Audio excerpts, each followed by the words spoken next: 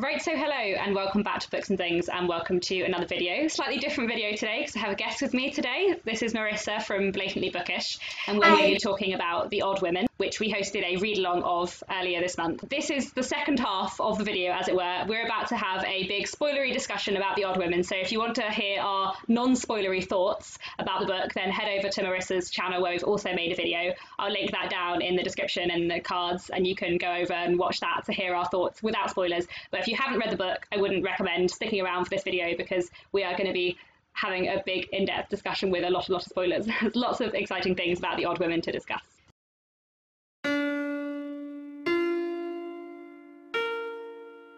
So, in terms of the ending, when I first read the book the first time, I found the ending to Rhoda's plotline incredibly satisfying. The ending to Monica's much less so, but I don't think I necessarily feel that as much this time. I think I found the overall ending more satisfying on a second reading, but I'd be interested to know what you think about that as well. I feel like there are two endings in a way, like Monica and Rhoda's plot lines are interweaved, but they're also quite separate for a lot of the book, and therefore the endings to them feel a bit separate as well. Yeah, absolutely. So there's definitely two endings to the book, and I actually found them both dissatisfying when reading it. I don't know why I was rooting for it, but I wanted Rhoda and Mr. Barfoot to get together and get married in the end. And I don't know why I wanted that, because it's so incredibly problematic to want that. I think their ending was the way it should have been, but I think I'm so conditioned to expect a marriage plot at the end, and I'm just so conditioned to, it's a Victorian novel, it's going to end in a happy marriage,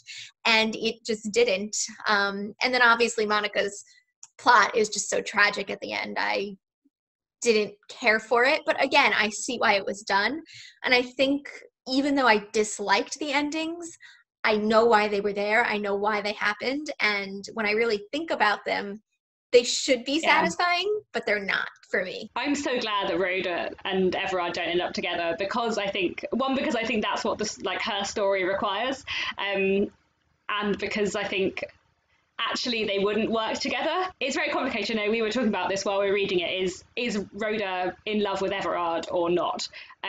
Because I think she sort of is, but she also sort of isn't. I think she's really attracted to Everard, and I think she likes him, and she finds him interesting intellectually. But I think the fact that she sort of doesn't really trust him, and the fact that when their relationship is tested and there's sort of a reasonable excuse for her to get out of it, she doesn't want it back as much as she might have done. Rhoda feels strongly towards Everard, but she kind of wants a reason not to marry him because she doesn't really want to marry. There's a bit where she talks as well about the letter from Mary Barfoot accusing Everard of possibly being in a messy relationship with Monica, where Rhoda says later to Everard that it was an unlucky chance or maybe a lucky chance, and I think she sort of feels like they've escaped each other and maybe that's for the best, which I sort of think is right. It would have always been too awful if she'd have married him when she wants to prove that a life can be very worthwhile without marriage, and I think that's what she does prove, and it's important for the book that she doesn't marry him to kind of prove that, I guess. But I think you are sort of supposed to both want and not want them to end up together because of the connection they do have, and because in a different Victorian novel they would be together. Yeah, and I think that's important that we do both simultaneously want them to get together and don't want them to get together. Because as much as I was hoping for them to get married in the end, I look back on that and I think, why? Why would I want them to be married? I don't think that their marriage would last. I don't think either of them would be happy in it ultimately. And I don't think that they're suited for each other ultimately.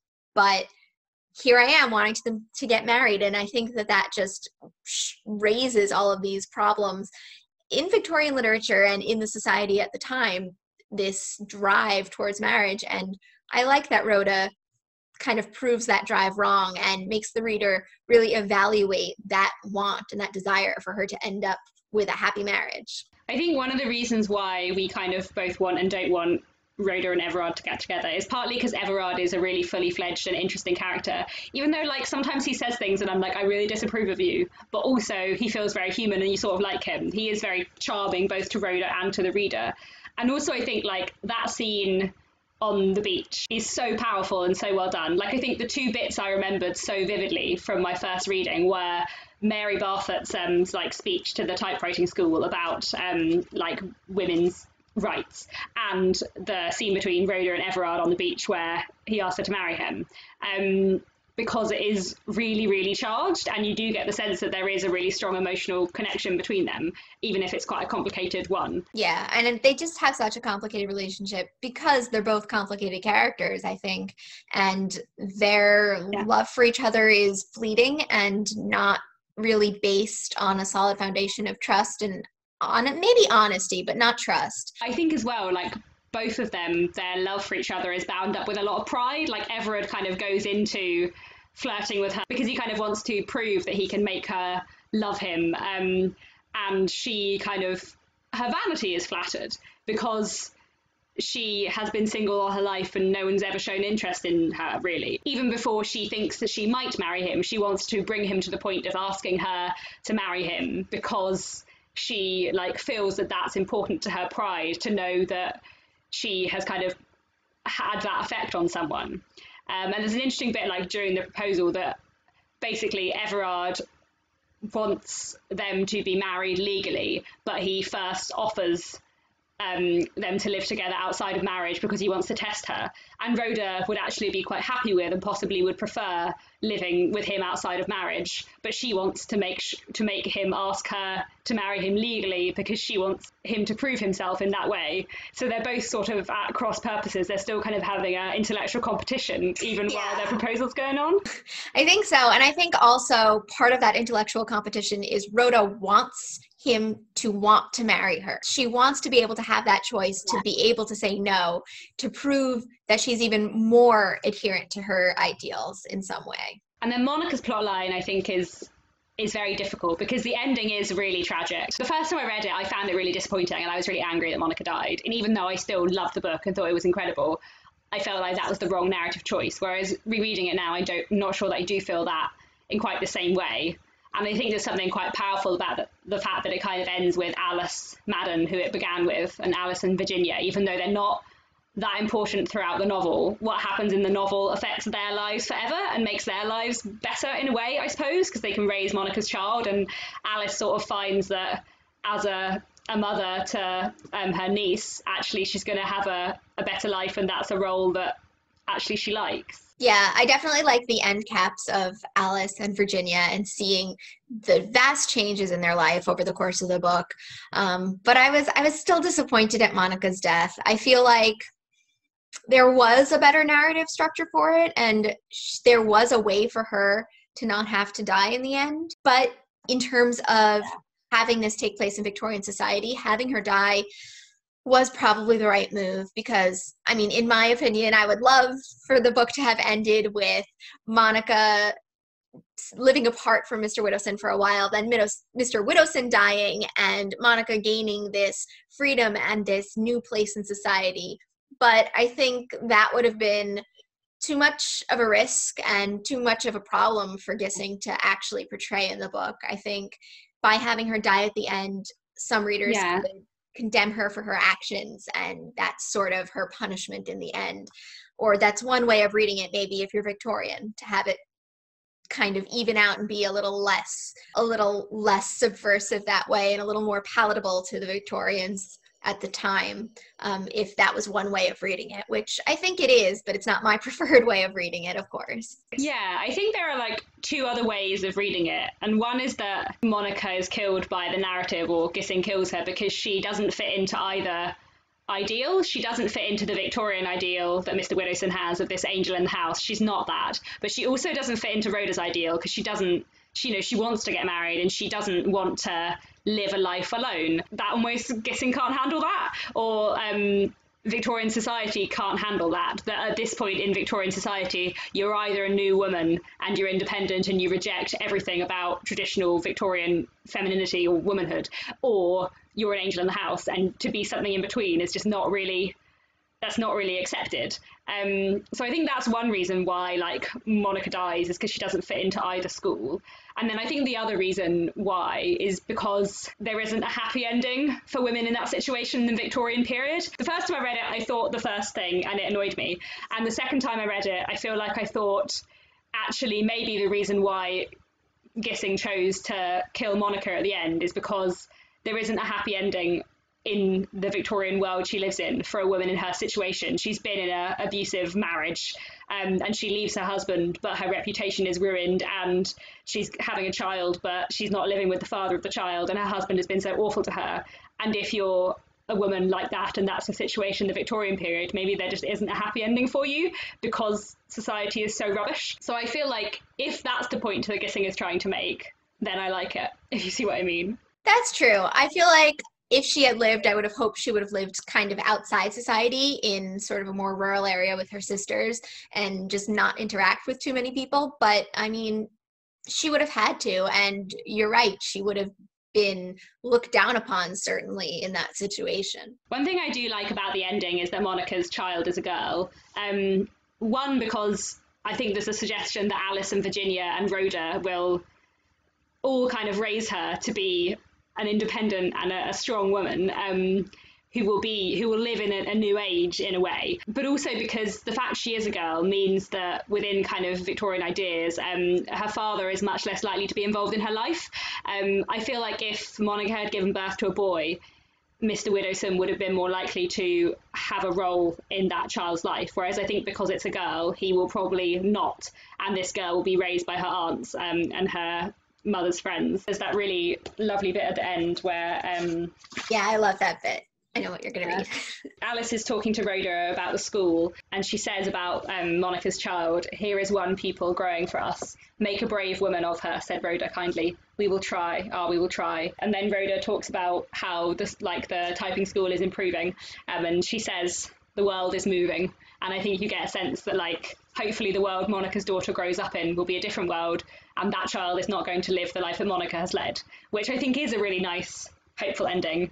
Although I still think the fact that the last few words of the book are "poor little child" kind of slightly undo the hope and make me think maybe it won't be happy because the world is still a mess. Yeah, I think that it's a hopeful ending, but with the acknowledgement that poor little child, you've lost your mother, but also it's going to be difficult for you. Even in a new world, it's still going to be a struggle to be one of these new women. And there's something kind of sad about that, but also still kind of hopeful about it's sort of that. like a tempered, realistic hope, isn't it? There's a rational hope for the future, but also an acknowledgement that the future's going to be tough. Even though she's a poor little child, I think she's actually quite lucky to have Rhoda and Alice and Virginia, even though she doesn't have her mother or her father. It's better that she doesn't have her father, to be honest. Yeah, Mr. Widdowson's a really interesting character.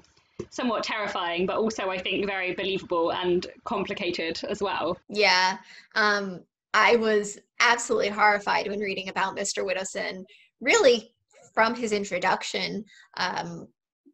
Their original meeting rubbed me the wrong way somehow. Even my modern sensibilities felt that it was improper the way they met, and that their whole relationship was just kind of doomed from the get-go. Their relationship sort of comes about because they're both lonely, and they're both sort of desperate for a future, but they're not the right people for each other's future, and they can't see that because they don't have anyone else or anywhere else. Yeah, absolutely. And they're both looking for something that the other one has or they think they have, but in reality, they don't. I think Mr. Widdowson brings Monica financial security and society, not that she ever really craved society in some ways because his relationship with Mrs. Luke. But again, he tries to keep her away from Mrs. Luke and everyone else.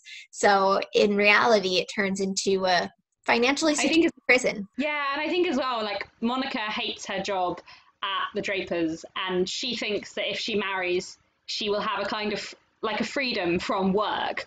But of course, she doesn't have any freedom at all when she marries Mr. Widdowson because he resents any independence from her.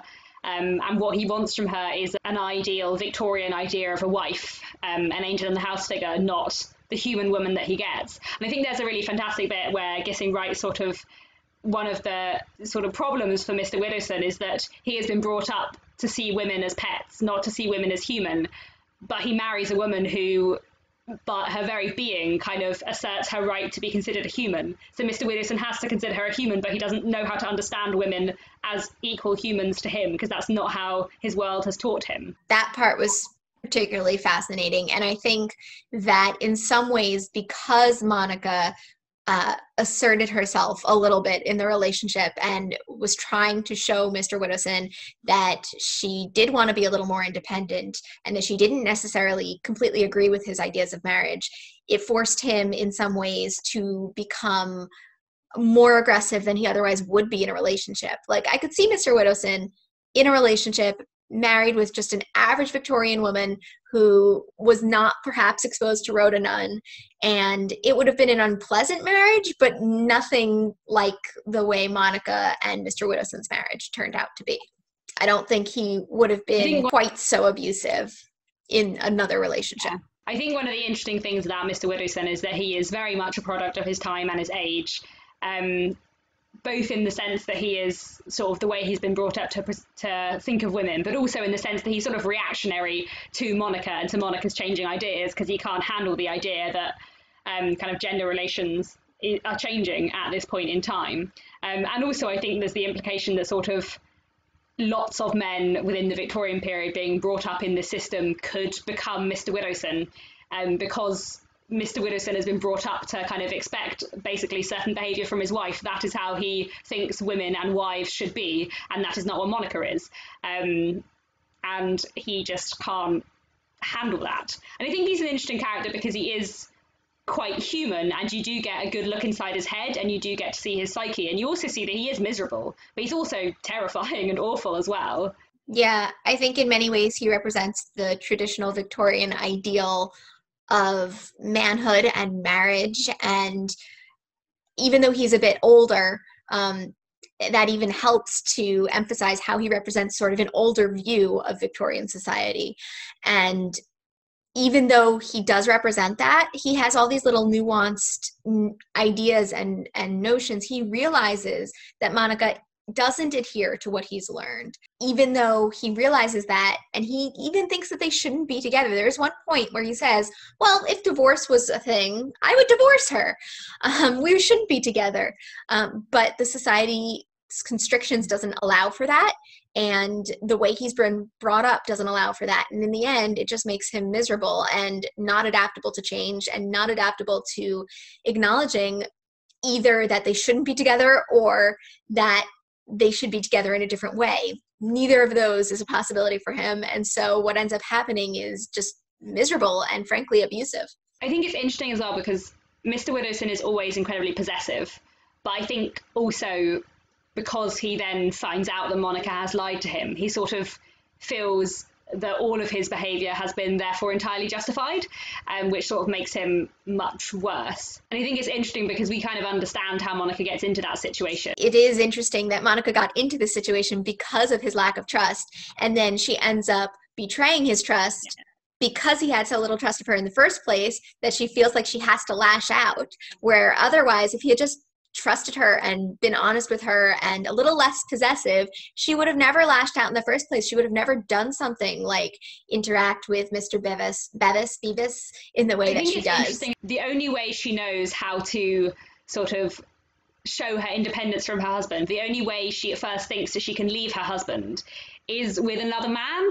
And that's sort of still weirdly within kind of Victorian social constraints. And what Rhoda might urge her to do, which would be to leave her husband and live alone independently, Monica can't quite get her head around that. And the way to kind of assert her independence over her husband is to find another man. And she kind of thinks that the problem is not marriage, but her particular marriage and the man she's married. But then when she kind of gets to know Mr. Bevis more, she soon becomes disillusioned with him and realizes that he's sort of just messing around with her and he's not serious. And I think that is Gissing saying that it's marriage really, and the particular system of marriage within the Victorian period, rather than Mr. Widdowson versus Mr. Bevis, who is necessarily the problem. Absolutely. And I think that it is a really strong critique of marriage. I don't think that there are any particularly happy marriages or successful marriages in the book. I'm trying to think of one. The one is the Micklethwaites, Everard's friends, and they're really interesting because they are a happily married couple who love each other, but they've known each other for 20 years before they're able to get married because of financial problems. And I think that is like an incredibly important thing that Gissing's saying, because this couple who should get married and who are a good match, one, they're a good match because they've known each other a long time and they actually understand each other, but also they should have been able to get married sooner, but they can't because of class and money, whereas Mr. Widdowson and Monica can get married on an incredibly short acquaintance where they know nothing about each other and they're not suited to each other. And I think it's really important that the two weddings take place in the same chapter, and they're so incredibly different and they go on to incredibly different marriages. Gissing's view is probably that there are plenty of people who could have a happy marriage and get on well, but actually a lot less than do get married, and often the people who are able to get married are not marrying the right people and don't know each other properly. Yeah, and I still think that that's a critique of marriage in and of itself, because the Micklethwaites, yes, they're happy and they're happily married, but they don't marry for the reasons most people marry. They both had separate lives for so long before they get married, and they don't achieve anything from the marriage the way that most people do when they go ahead and marry. It's not a mercenary marriage. It's not a marriage of financial security. It's a purely passionate marriage. They married each other because they want to be together. And while that's one motive for marrying, usually it's not an accepted motive for marrying unless it comes with some of those other benefits to marriage, like society or money. Yeah. And I think the fact that the only positive marriage presented to us in the book is one where they've known each other for 20 years is very telling of like what one of the big problems Gissing thinks is within marriage, just people not knowing each other and not understanding each other. Mr. Widdowson doesn't really think of Monica as a human until they're married, and then that thought in itself is troubling to him in a way. Yeah, and in terms of Bevis and Monica, they didn't really know each other either. Monica thought she knew him and thought she understood him, and he thought that he really liked her, but when they really examined their relationship and what they were hoping to get out of it and each other, they found that maybe they didn't really know each other so well after all. Mr. Bevis, it turns out, liked the idea of Monica and wanted to be exciting and have an adventure of some sort, but when he really thought about what it meant to absconce with Monica, it would mean parting with his family, becoming an outcast, disregarding Victorian society altogether, and he wasn't ready for that. That's not what he had intended. He just wanted a little fun, or maybe he did think he really loved her, but when he realized that these would be the consequences, he didn't quite love her all that much. Yeah, I think Mr. Bevis is attracted to Monica when she's unavailable, partly because she's unavailable, and then when he realizes that her marriage has come to such a point that she is actually not unavailable in the same way and that she's willing to give up everything and run away with him, that's not what he wants and that's not what he can do, and to live outside society in that way is just beyond him. Yeah, and Monica realizes that when things get serious, he isn't the same person she thought he was, and he doesn't want the same things that she does. So I think that's all that I wanted to talk about for now. So if you joined in with the read along, do let us know what your thoughts were and how you enjoyed it, and what you think of the ending especially is definitely interesting to discuss. Definitely go and check out Marissa's channel if you're not subscribed to her. And I think that's all.